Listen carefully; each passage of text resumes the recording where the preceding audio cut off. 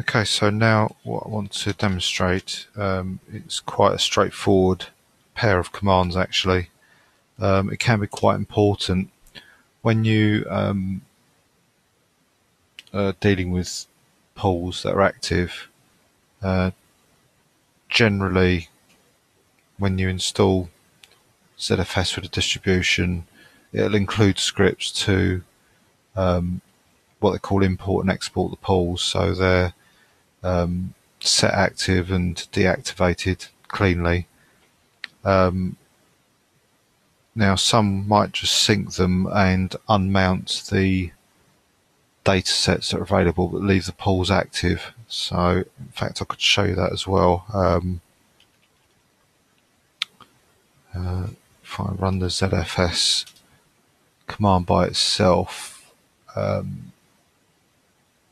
I can find it, yes, there's two commands here, mount and unmount. So you can mount and unmount individual file systems while a pool's active. So if I look at the current situation I've got here, I can actually type in ZFS unmount test/test, which is the data set I've got.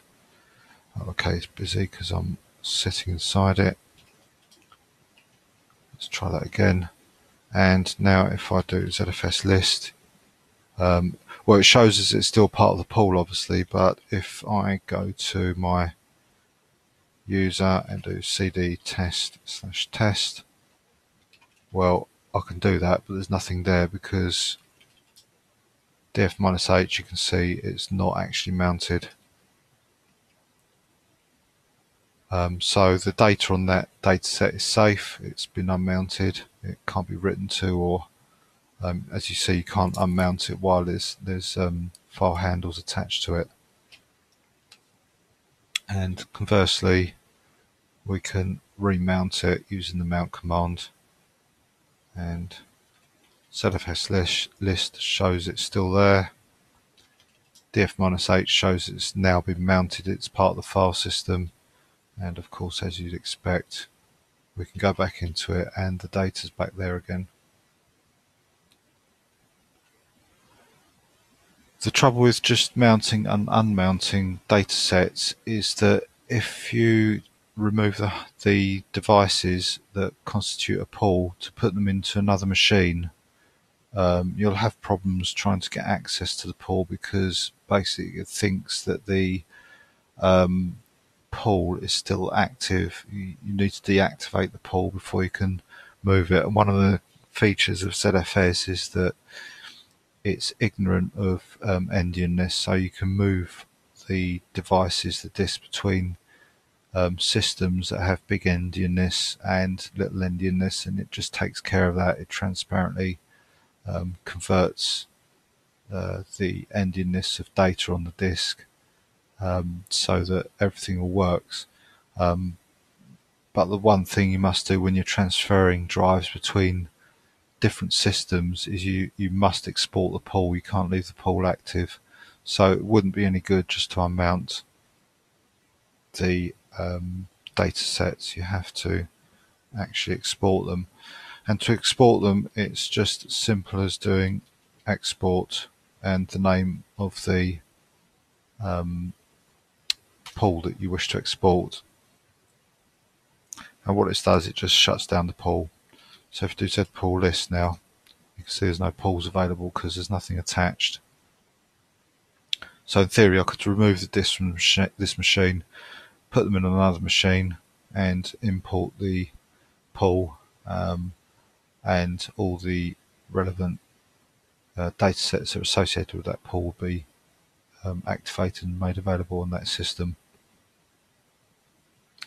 To import the pool, it's just a case of zpool import and the name of the pool that you wish to import.